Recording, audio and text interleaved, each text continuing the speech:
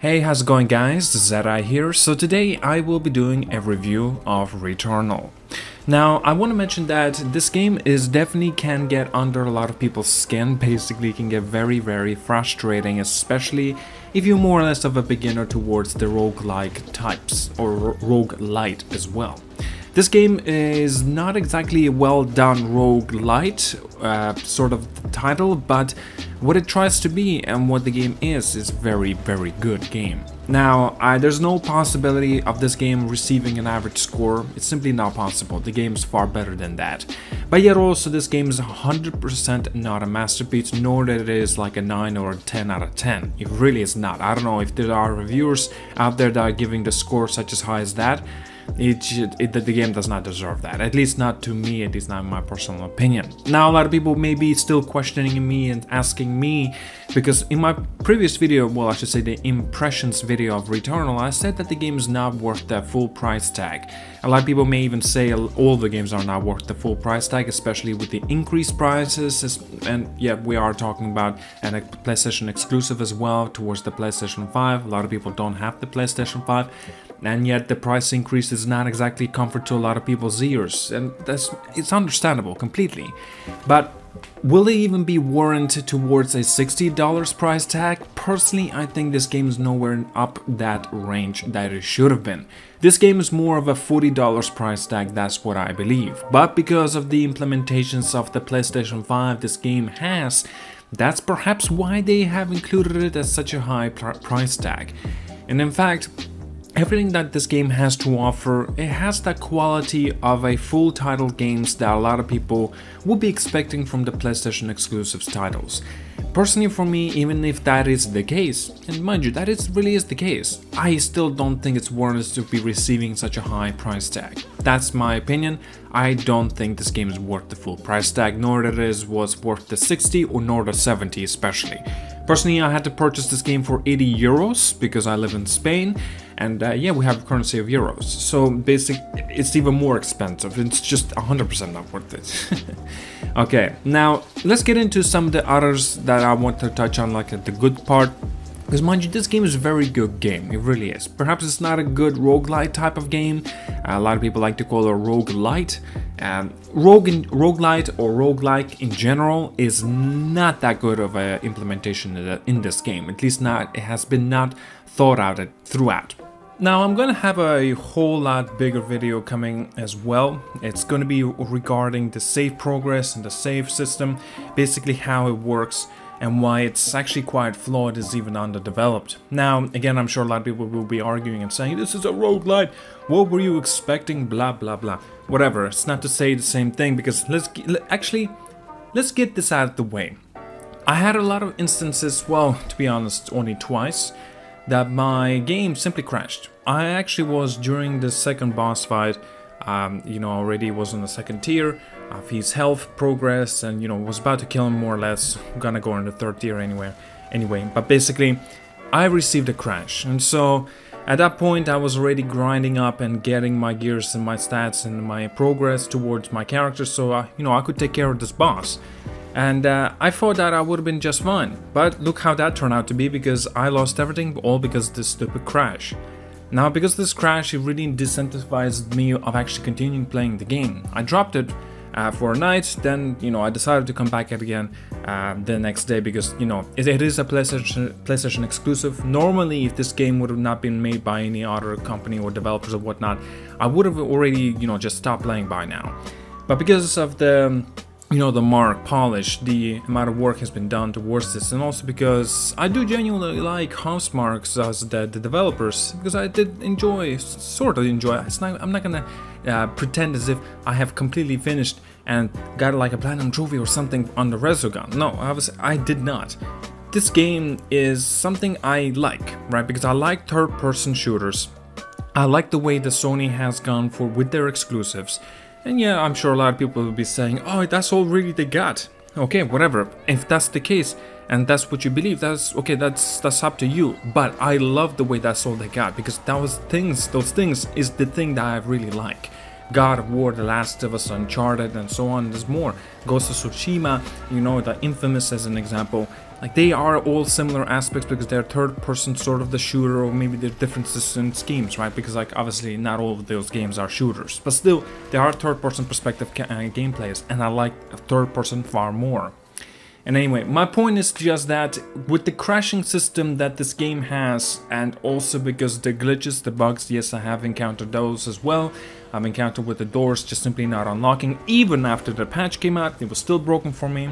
A lot of reports have been saying that even after the patch has still been broken. I'm not too sure if that's true, because it was the same thing for me anyway, right? It was even before or after the patch, it was still broken, the game, and I could not leave that damn room. So I was stuck there, and the only option I had really, it was simply, well, restart the game. And that sucks, because obviously if that's what you're going to be doing, you're going to have to start from the very beginning. Okay, now there's a few other aspects I definitely needed to touch on. As an example, if I should say, the way you can save this game is not necessarily that very reliable, okay? Because a lot of people, and the developers themselves, may not be the developers themselves, but a lot of people say, for example, put your PlayStation 5 into the rest mode and just let it go, come back after a night, continue playing it. That's not exactly a good choice, let me tell you. One thing's for sure is because of the putting PlayStation 5 to rest mode, that's already a red flag. That really is. If you guys don't know, there's been many reports, and thankfully I was not one of them. The console bricked because of the rest mode, and there were some issues. The console was crashing because of the rest mode. So how is this exactly a viable choice? It really is not. So I'm not gonna even bother putting ever my console to the rest mode. I don't even care even if it has gone through many patches and software updates. I don't care. That's just not an option, and it's not personally for me. I'd rather restart the damn game all over again than actually get my console bricked. You see, there's always these stupid moments that, you know, always will mess up your gaming session, and it's just simply not a good option for you to be having these games such as the roguelike, wherever, not having any of the save points. Now, okay, how about this? I already have a solution, and yet the developers couldn't even think of this. Again, I'm not one of the guys that I'm going to be saying this is exactly how you do it. I am just bringing in a solution that perhaps could be a possibility for the developers to implement. Again, if it's possible to do it or not, that's really up to them, and if they want to do it on top of that. So one of the things, as an example, still have save points, but don't let us use it. That's it. Easy. If you want to quit the game completely, sure, quit the game. You go to sleep, you need to go to work, you turn off your console completely, come back into the game, you were in the very last save session, I should say. But if you die, you start from the beginning. Here we go. Roguelike, roguelite, whatever you like to call it, that's it, you have it here. This is your genre. At least it damn saves the game if you get a crash on your game and you have to hard reboot the game. And so obviously, you're gonna lose everything? No, in this case, because the save progress, save system, finally it fixed. You see what I mean? This will be a far better choice, in my opinion. I don't know if it will be possible to do it as well, though. Again, I'm not one of the guys to tell you exactly how to do it, because obviously I'm not a game developer, but I can bring in some of the solutions and maybe even some answers. You see, because of this solely alone, because of the roguelike genre, because the choice that the developers went with, this is already bringing down the marks. Because even if the game is going to be completely fixed and it's not going to have these hard crashes, you see, this alone already brings down the marks for the game. This is not exactly a good choice. Because of the roguelike and whatever you like to call it, a genre, a whole thing is just going to be excluded because saying like, oh, well, get good. What the fuck? How are you gonna get good for the game not to crash? I finished the damn game, dude. I know how everything ends. And so I'm not gonna just sit there and just gonna take all of the, you know, bashing and people will be telling me, for example, right? Like, get good, you don't know how to play this game. Jesus Christ. If there are people like that, they are the retarded ones. They sure are then. Talking about this save progress, this is actually the main reason of the main negative point I definitely don't like about this. I'm gonna have a full lab video about this too, separately. Let's actually get into some good points. God damn, I've been talking about this system for so long, I totally didn't really get into a review. But that's good. More to talk about, it's always nice to have a lengthier video, at least personally for me. Okay, I love the DualSense support for this game. It's simply fantastic, but it's not as, like, you know, as good as the Astros, the game that actually was a free game with the PlayStation 5. The game this actually is a free game with the PlayStation 5 that comes, and it really is phenomenal. It works well. I really like it. I love the rumble controls, the rumble feel I should say actually, the vibration, the trigger feedback as well. I really like everything in here. It kind of actually makes it a little bit more, kind of brings you into the game far more. I have been using a 3D headphones that I got with my PlayStation 5, and they do sound fantastic. 3D audio, the Tempest audio that has this like a separate chip with the that comes inside the PlayStation 5. I think it does wonders, and it does work very well. I love the way there's seamless loading times. There's just simply none existent, more or less, right? You can clearly spot it a few seconds, like, okay, this part needs to be loaded really quick. But it's not like you're saying, oh, come on, come on, let's go, come on. And like, because every death that you encounter or you go through, is always like very frustrating time whenever you're going to have to go through this stupid loading, right? But because it is a PlayStation exclusive and the SSD has been used throughoutly, right? This is actually a very good feature, and I really appreciate it. Okay, now I want to touch this thing. I do like the storytelling. It's very mystique, and it's very kind of like a low amount of touch of the story that you could would have been expecting. I'm talking about because of the PlayStation exclusive. It's not exactly known that gameplay will be coming first, then the story. It's usually the other way around. Usually, not always though, of course.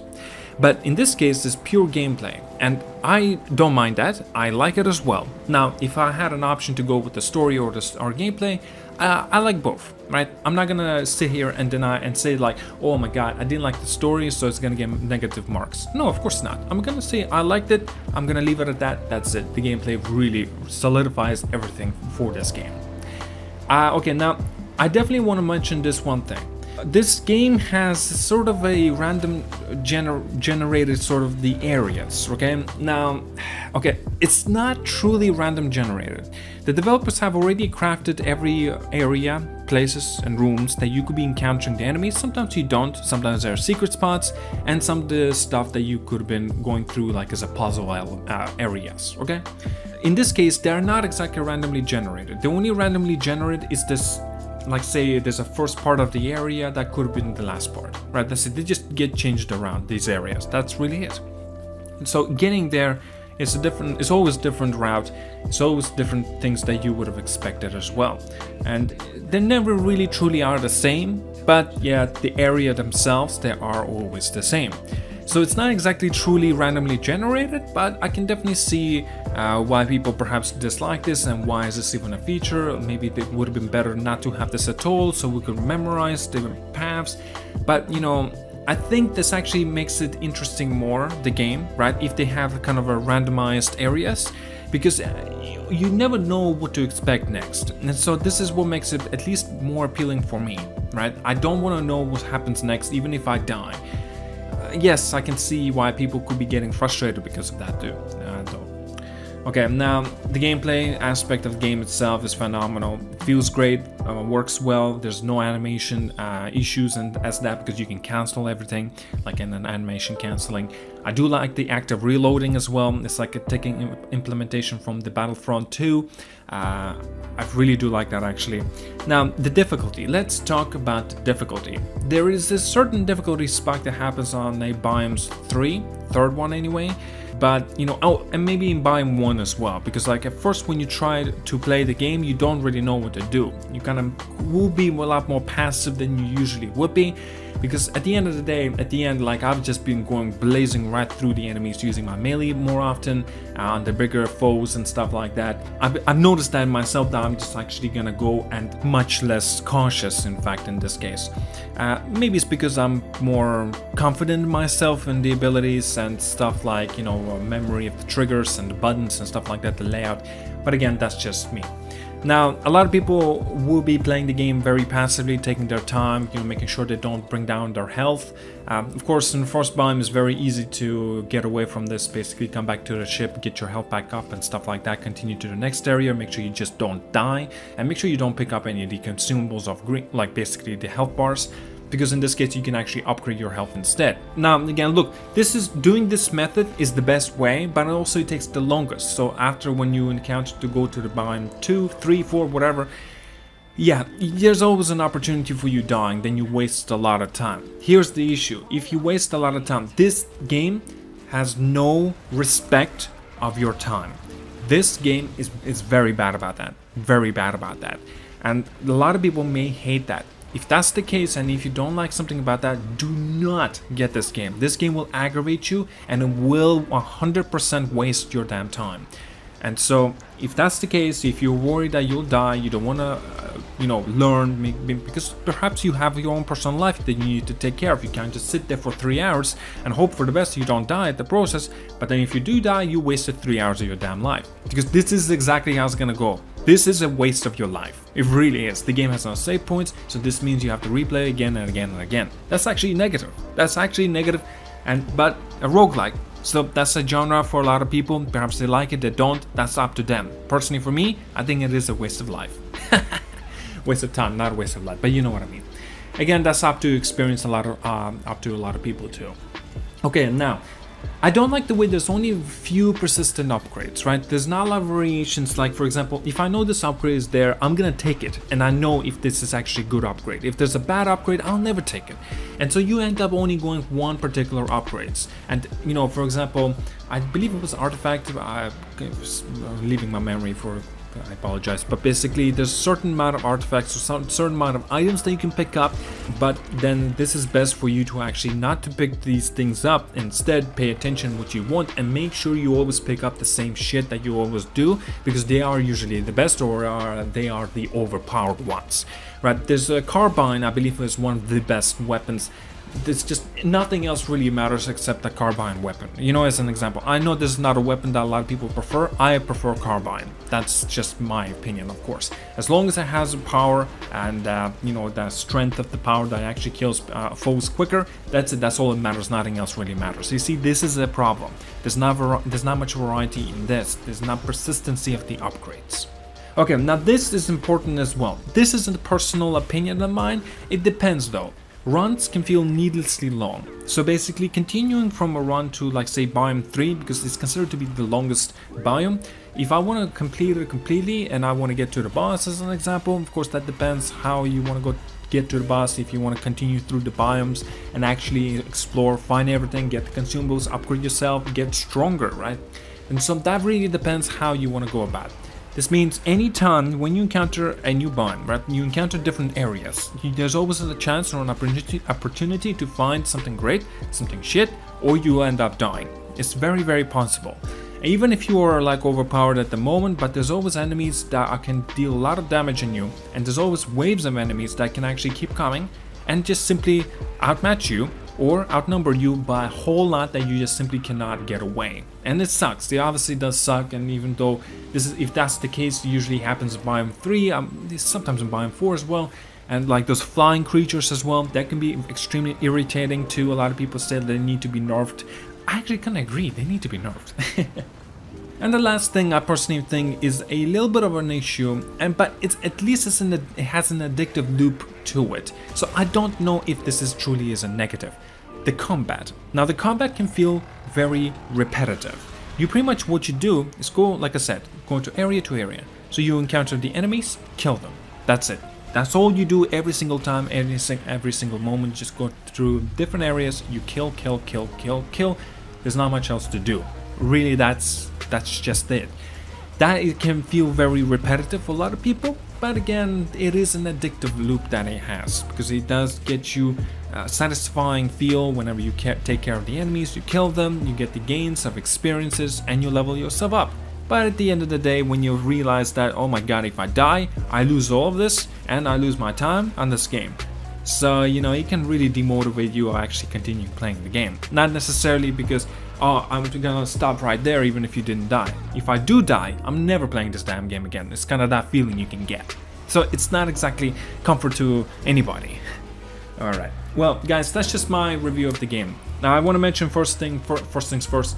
I was thinking I was considering actually making like a proper, like heavy edited style review, but then at the end of the day I decided against it because the game did not pique my enjoyment to the maximum as I perhaps would have preferred. But instead I actually will be putting more effort and time into editing my video about its stupid progress of the save system, and how it is quite broken and it's not even well thought out, it's underdeveloped. Again, I'm sure a lot of people will be saying, oh, it's a roguelike, what were you expecting? Shut up.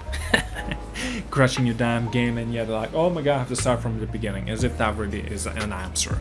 Wow, I feel like I've actually triggered a few people. Don't really care, that's just my opinion. Of course, guys, you have to consider this as well. Tell me down in the comments, what did you think about this game, The Returnal? Be honest, don't say, oh, you're gonna love the game and blah blah blah. You have to hate some of the moments in this game. It just does not make sense why you would completely love the whole game from the beginning to an end. Even if you die, I wanna replay it again and again 30 times over and you die again. No, that just does not work like that. You would get frustrated, you will find some faults in the game, for sure. Okay, I think I'm done rambling. Man, it's been a long one. Wow, it's been a very long video. Thank you so much for watching, guys. Like and subscribe. See you guys all. And as always, have a good one.